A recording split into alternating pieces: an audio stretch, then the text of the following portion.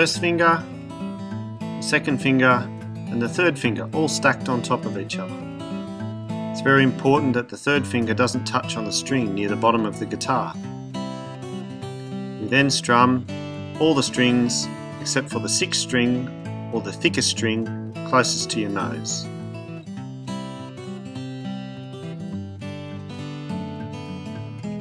This is the alternate shape, and we strum, as you can see, all 5 strings. First finger, second finger, third finger. You'll notice our fingers only touch the plastic strings on the guitar, or strings 1, 2 and 3. We then strum the 4 strings near the floor.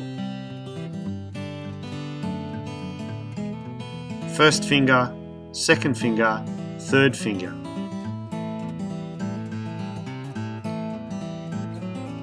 For this chord we strum all the strings on the guitar.